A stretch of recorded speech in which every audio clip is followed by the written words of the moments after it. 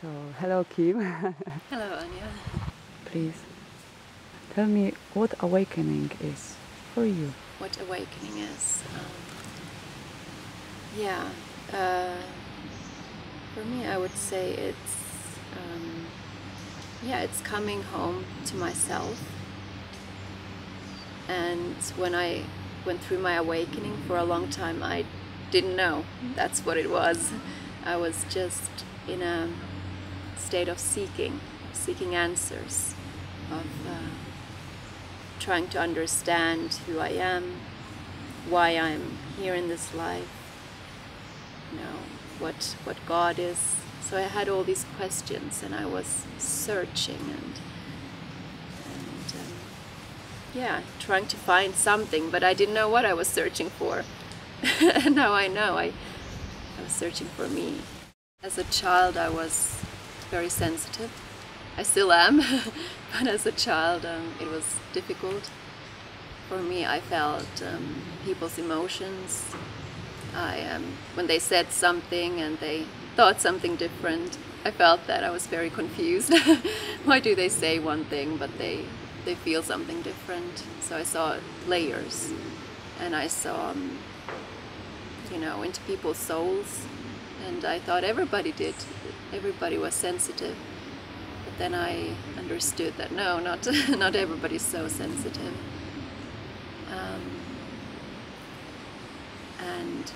As I shared for a long time, I felt, especially in my teenage years, I felt like an outsider. So like I didn't fit into this world. I felt like I couldn't really connect with my family, although I loved them very deeply and they loved me, but still it was like they didn't see who I am, and it was very painful for me that my own parents can't see all of who I am, and it brought very deep sadness to me and depression.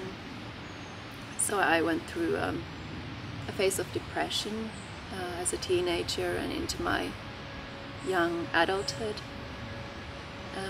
And at the same time I was asking these questions. I felt a strong connection to God and to Yeshua, to Jesus.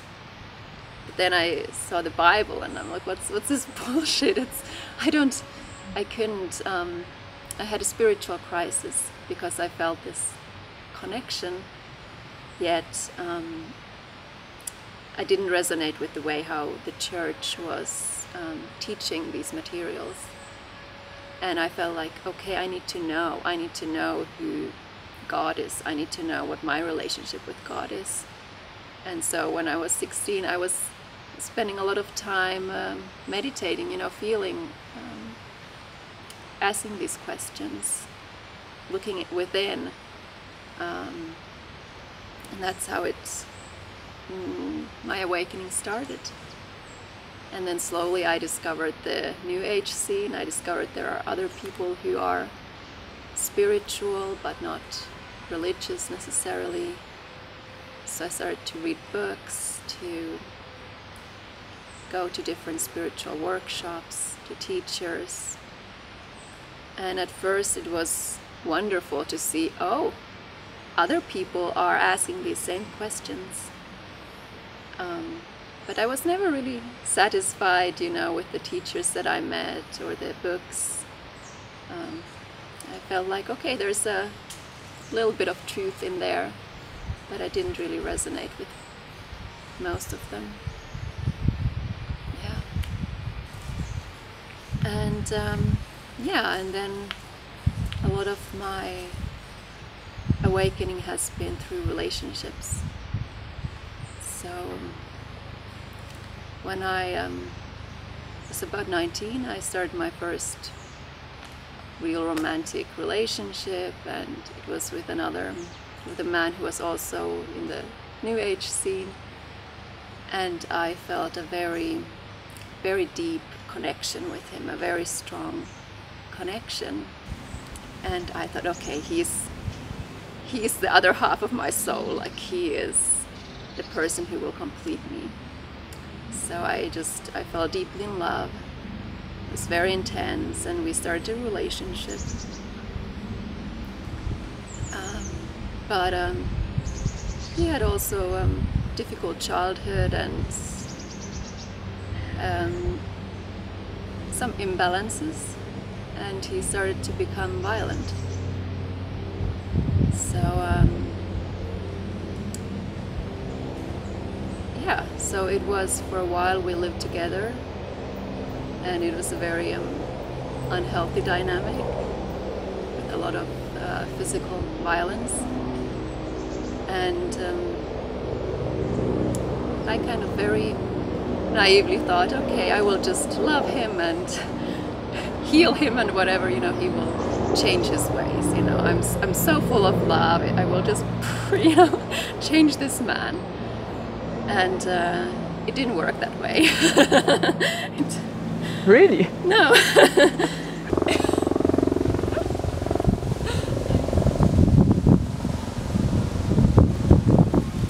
But there was a moment when, in one of those violent episodes where I was very close to dying, I lost my consciousness, and a few things happened. I had this experience of cosmic consciousness where I was merging with my divinity. So as my human, I was unconscious in a moment, but for a moment I had this experience of being completely one with God. Yeah. So it didn't last long, but then I shifted into this state where I had to make a choice if I want to leave the body and die or to return back. And it felt like weeks or months of, you know, meditating, and I was having long conversations with my soul and with the soul of this man who was my boyfriend then, and it felt like a very long experience. But when I chose to come back to continue my life, and apparently I'd only been gone for a few minutes, but yeah, so when I came back, then I decided that I need to end the relationship because I chose to live. And so yeah, I left the relationship, and then I really had to start my healing and integration journey. I had been so much looking for love outside of me, from this man, from anywhere. Such a deep need to receive love. So then that's when my healing journey began. And I was in a very, very dark place. I felt I was almost constantly in a deep state of fear. I was afraid of being alive. I was afraid of violence. I was afraid of humans, of my own emotions. It was just, yeah, it was pure hell. It was a very, yeah, it was a dark time. And 2 years after that experience, I found the Crimson Circle, and it was a big relief to me because suddenly I could put words to what I was experiencing. I could understand, oh, this is awakening that I'm going through. I learned about these abusive dynamics that happen and how we create them. And I started to understand about aspects, how we all have so many aspects within us, and how they play out through, you know, in our relationships, through other people. So I had this one dream where I came face to face with darkness. It was the face of a woman very terrifying. She was like the embodiment of darkness. And I've never been so terrified of anything when I was in that moment in the dream. But somehow I knew in the dream that it's me, it's an aspect of myself. And in the dream I said to this woman, this face, that I see you. You're my darkness, you're an aspect of me. And it was a very big shift for me, like a turning point to recognize that this darkness is not outside of me, but it's an aspect of me. So even those experiences that I had of abuse, it was really like my then boyfriend was like a mirror to me, but what I was seeing was my own darkness reflected back to me. And suddenly I understood, oh, I'm not afraid of other people. I'm not afraid of, this physical world with all its drama and wars and everything. I'm afraid of my own darkness.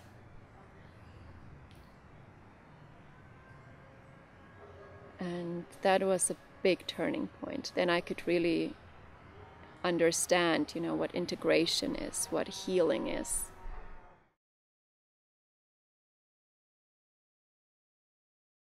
For me, one of the biggest things was to learn how to just do conscious breathing, just to breathe and allow whatever is there to be there, to flow through me. So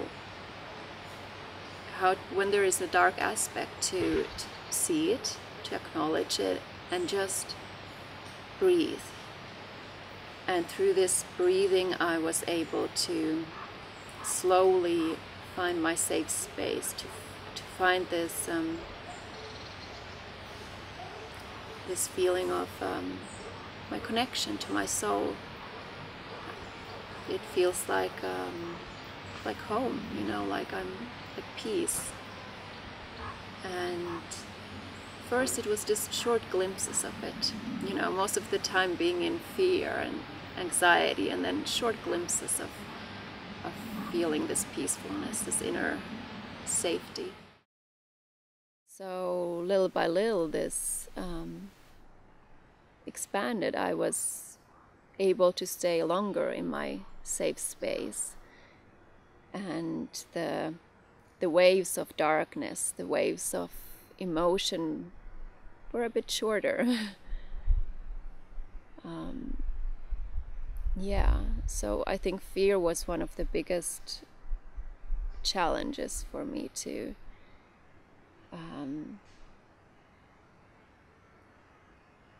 at first it felt very overwhelming, but then I slowly learned, oh, it's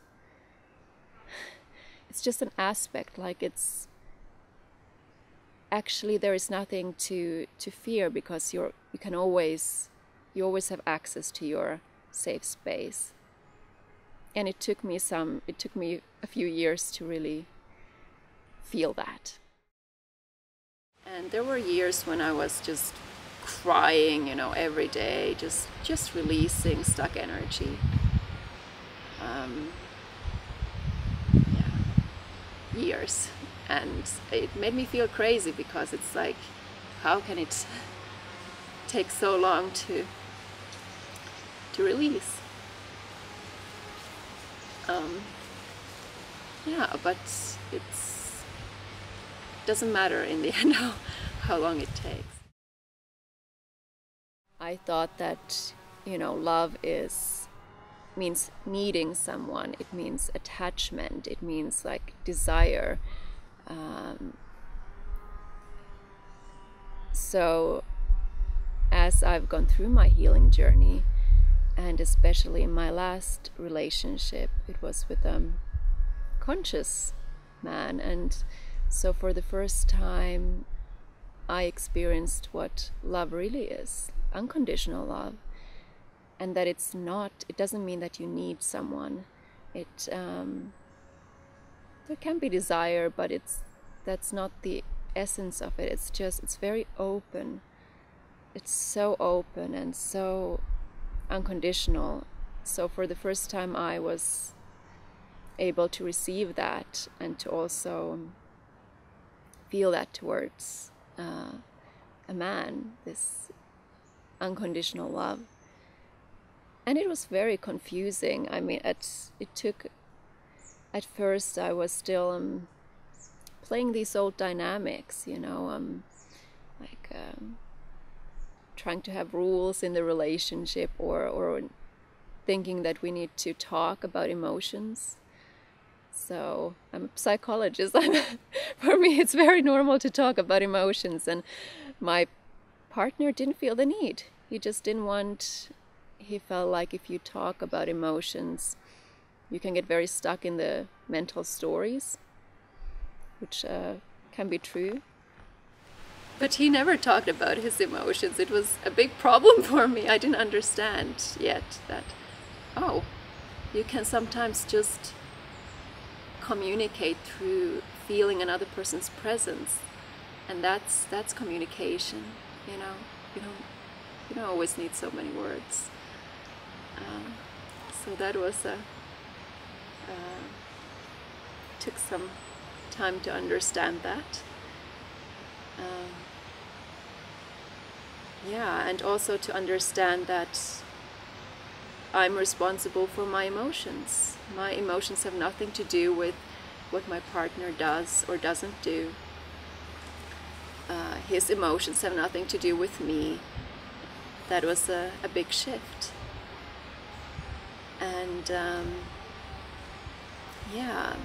but I ended the relationship because I noticed in myself still this feeling that I need his love, that I need his presence to be connected to my soul or my safe space. And I knew, I need to be free. I need to find this in a sovereign way, not through a man, even though it's so beautiful. But still, I want to find it. I want to be complete.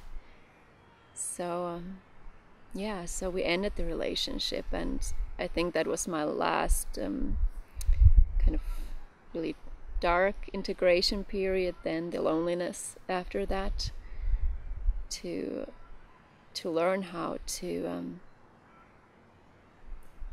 to feel that love within me without a mirror. And right now I feel complete.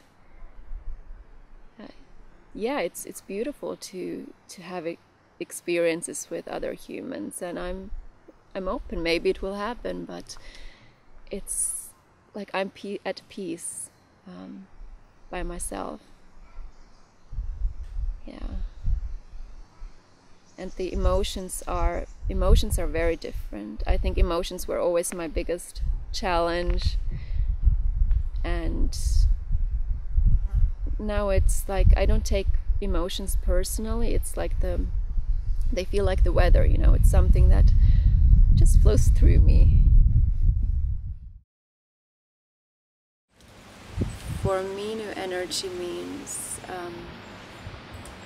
stepping out of duality.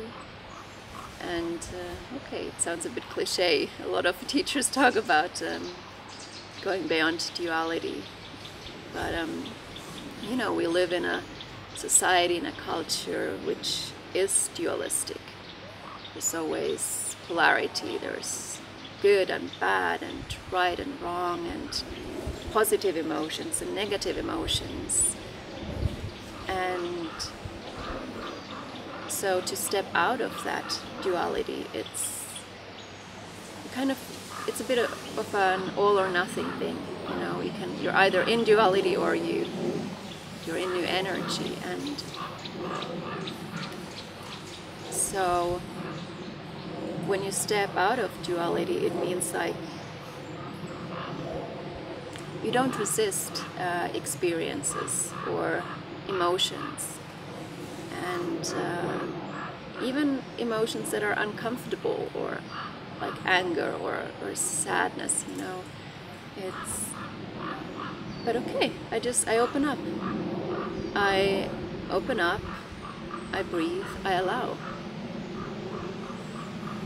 And so you're not in constantly battling, constantly, you know, in resistance to parts of yourself. Or sometimes there's stressful thoughts. So, okay, they can just be there. But you don't have to try to manage and control and, you know, so it's like living without resistance to whatever is there. And also I feel a big part of new energy is going beyond power games, and that happens very naturally when you take responsibility for your creations. So what I mean is that before I thought, you know, reality is this objective thing, you know, and I need to figure out how to navigate reality, and it just happens to me. And so okay, so then slowly I understood, no, it's me. I'm creating my reality.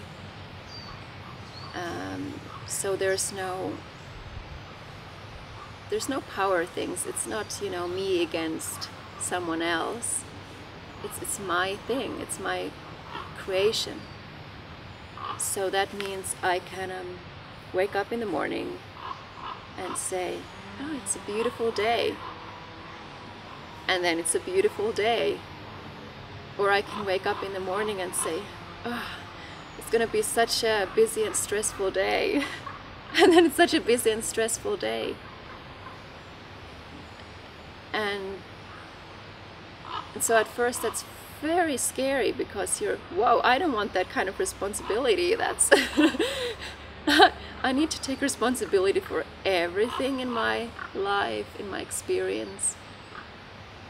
I didn't like that. I didn't like this. It took me, you know, I was resisting this new perspective for a long time, but then, okay, and at some point it was, maybe I like this freedom.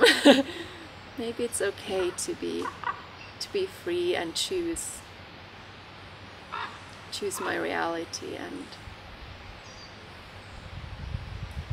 so so in new energy there's no battles, because you realize it's you, it's your creation. So okay, you can battle with yourself, but why? You know, why not just be at peace with different parts of you? And yeah.